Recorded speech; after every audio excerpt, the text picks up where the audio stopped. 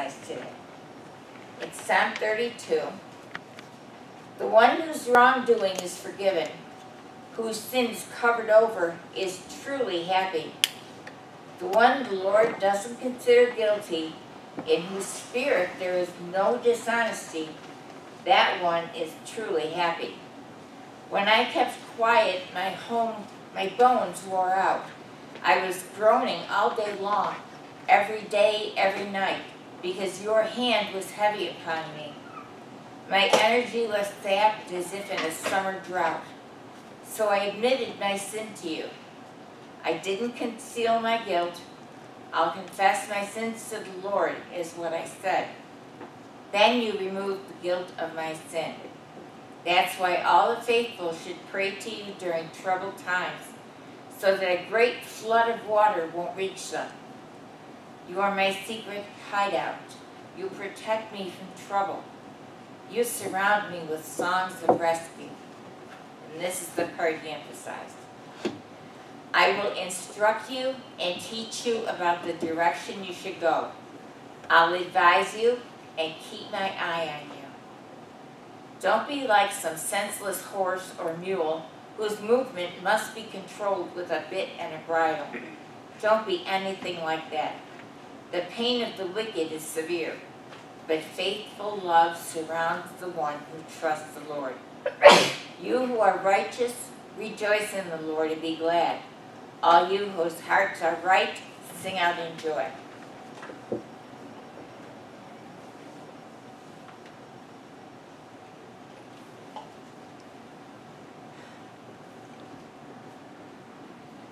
I have been thinking about and praying about this lesson for the last couple of weeks.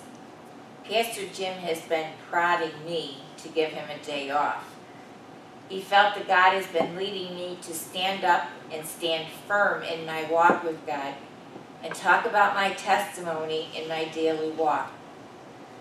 I think he probably had on good authority that I would never do this on my own.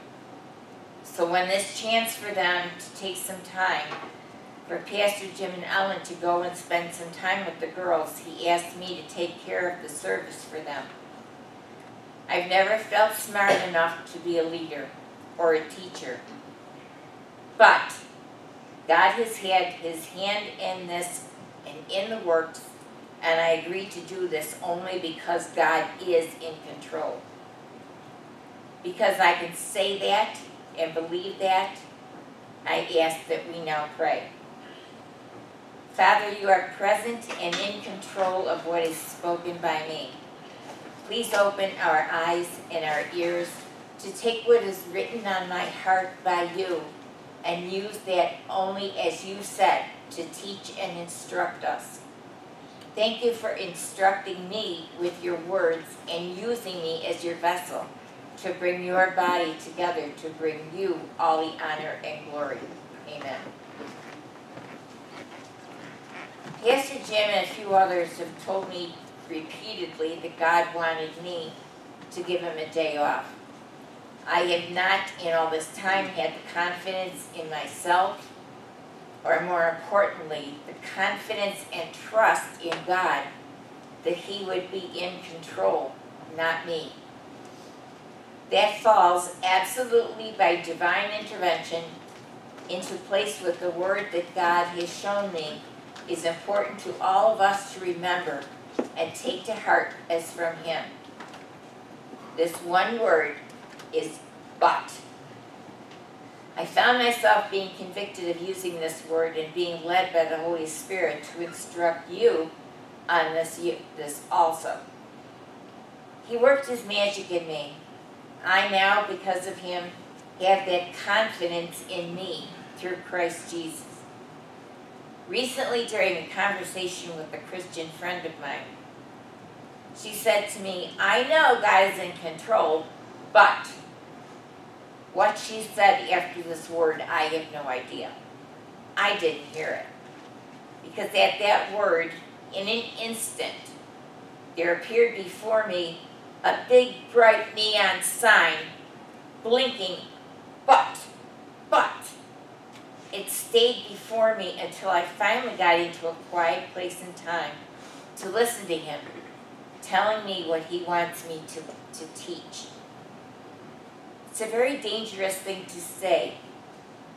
God has this situation in his hands, but, or God is in control, but, by speaking that one little 3-letter word, but, we are throwing a net over God.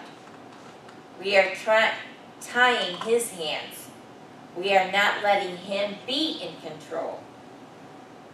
That little word can lead to a catastrophic outcome.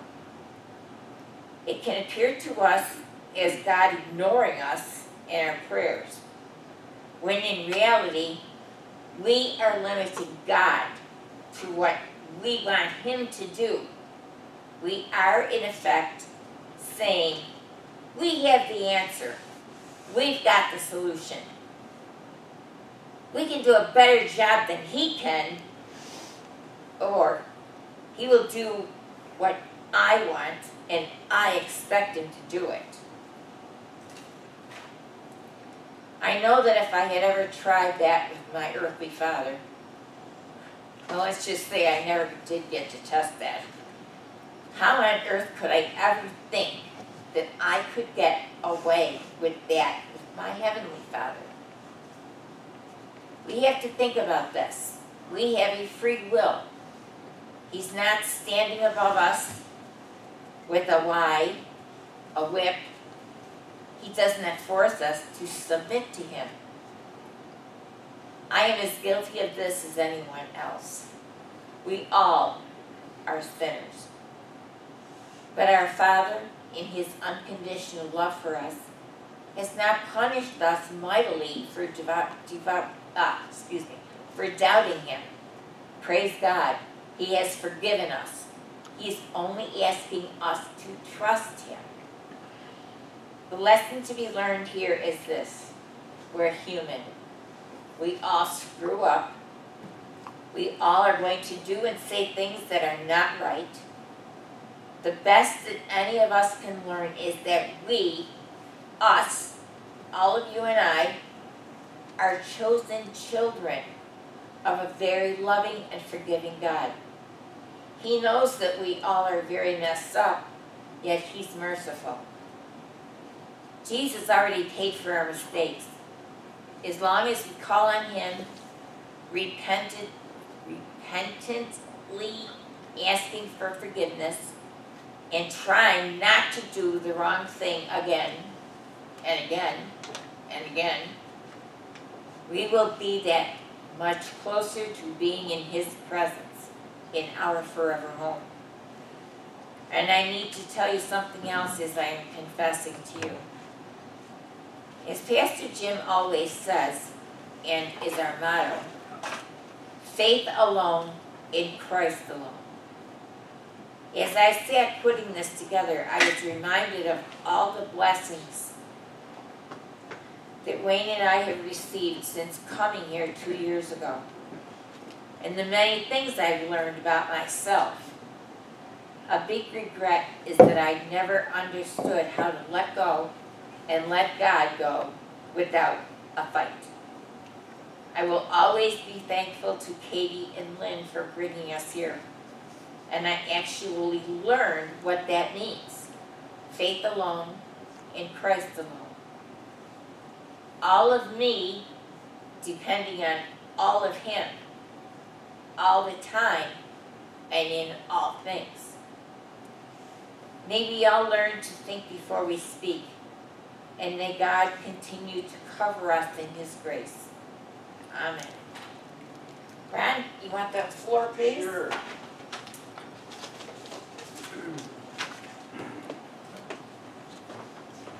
We're kind of doing this a little bit out of order today. She got it.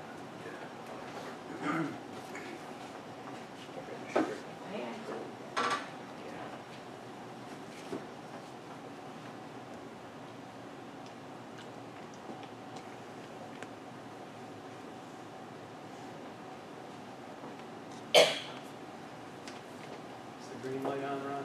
Yes. No. It's up on the top on your, yeah. Yeah, it's Okay.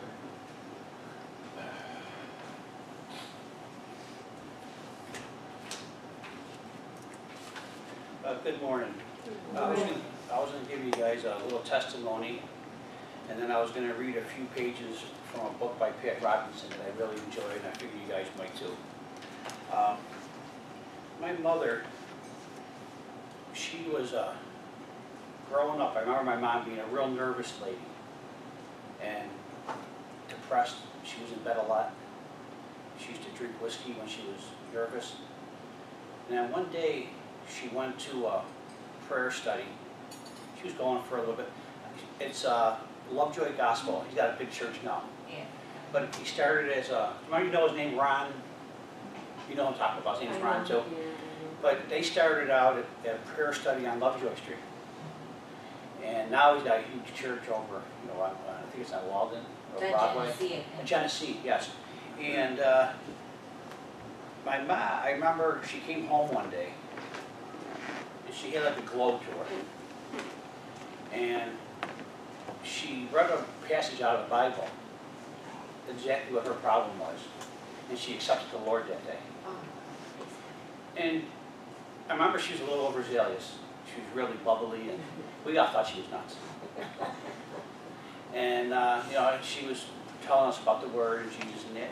And sort of I had like a blind eye to it for probably a decade. Then I went into the Army, and I grew up, and I sort of dropped all the bad things I was doing, but I was still missing something. And I met some guy, I remember his name was Sergeant Bennett, and he was a Christian. And I was saved in 1980. And it had a lot to do, because I always thought a lot of things my mother told me, and it had a lot to do with me being saved. But after all that, me, my two brothers, my sister, my daughter, and a bunch of my nephews were all saved. And it was all boiled down to my mother. She helped us all. Great. So that's a testament I'll give about my mother. And let's pray for Pastor Jim and Ellen for the travel mercy going to visit their kids today.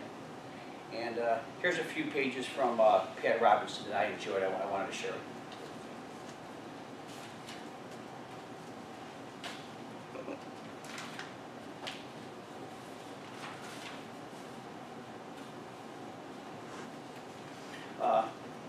Here's how it starts out. Most people I know are content without Jesus. Why should I try to make them do anything different? And here's the answer that he gives, Pat Robinson. If you truly love someone, you want to help them. If you had a friend who was enjoying life, but you happened to notice a cancerous tumor growing on that individual's face or leg, wouldn't you interfere with their harmony long enough to get them to a doctor before he or she died?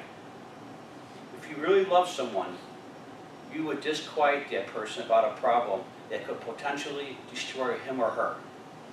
If someone is driving the car blissfully down a road, getting ready to run off a cliff, wouldn't you try to get that person's attention and warn him of the impending danger?